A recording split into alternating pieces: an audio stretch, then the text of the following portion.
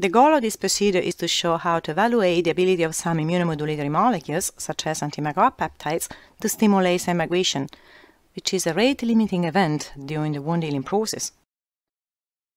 Generally speaking, the basic procedure to study cell migration in vitro involves the creation of cell monolayer, the production of pseudo-wound, the capture of images at different time intervals until wound closure is reached, and analysis of the image sequence to quantify cell migration. Now, the advantage of this method over the classic assay, which is based on a manually made scratch, is due to the usage of special silicone culture inserts to create a pseudo-wound field which is completely free of cells and with a very well-defined width, 500 micrometers. In addition, thanks to a web-based automatic image analysis program, it is possible to rapidly receive within minutes quantitative data on the speed of wound closure and cell migration. So overall, this is a reliable experimental technique that can be applied to any kind of adherent cells with very high reproducibility of data.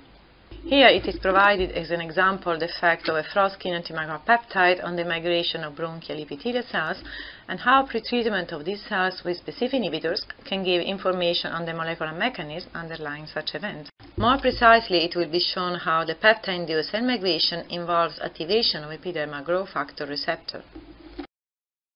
To begin the experiment, remove the flask containing cells from the cell culture incubator and check the cell confluence on an inverted microscope equipped with an automatic image acquisition system.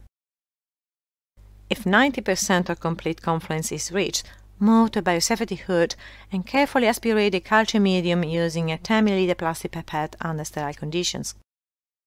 And gently discard the medium into a waste bottle.